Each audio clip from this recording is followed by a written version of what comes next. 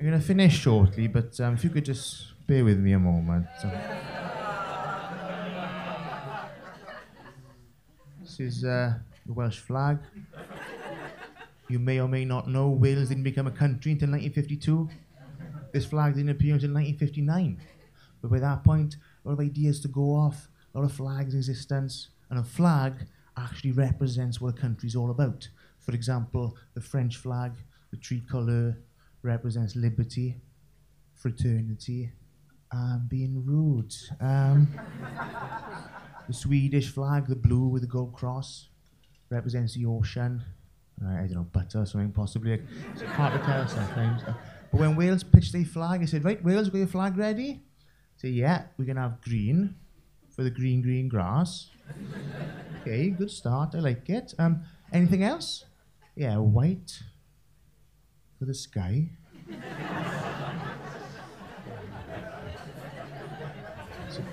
It's a bit boring, Wales. Anything else?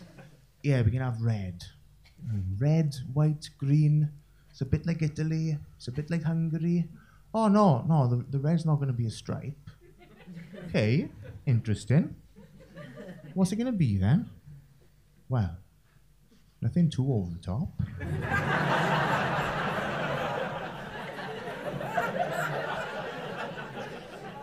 Just a big fuck-off dragon?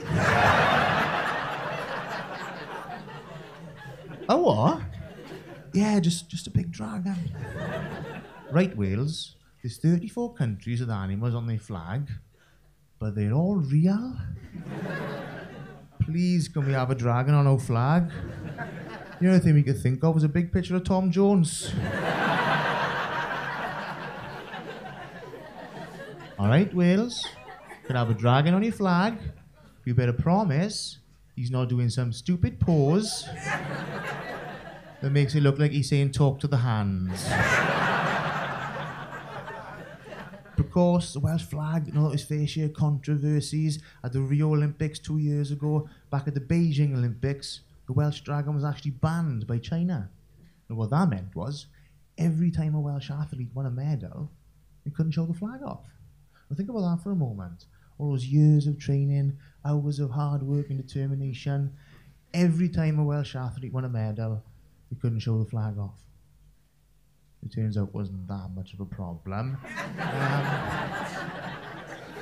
It's a principle, isn't it? But at the end of the day, the ironic thing about this flag, made in China.